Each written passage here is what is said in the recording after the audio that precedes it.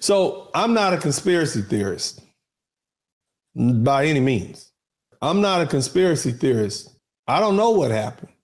All I know is that this black man is dead. And if I was a conspiracy theorist, which I'm not, it seems to me like there was a lot of information that an ACLU lawyer with their millions of dollars in backing and their qualified attorneys would have dug up about this case that the public defender may have overlooked.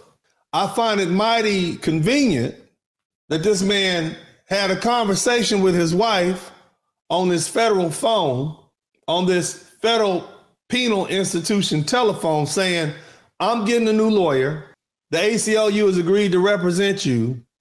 Your paperwork will be there by Wednesday or Thursday.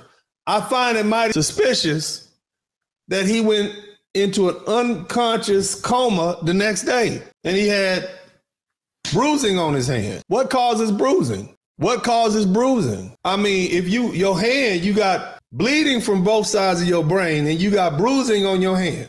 I wonder what could have caused that bruising. I don't know. You tell me. Why was this man given 2 shots of some substance in the morning and 2 shots in the evening? What's the emergency? Why is it that he's all of a sudden diagnosed with diabetes and didn't have any issues before that? At least not diabetes. I mean, he's 68 years old. Gonna have a lot of issues. But all of a sudden, though, I find it interesting.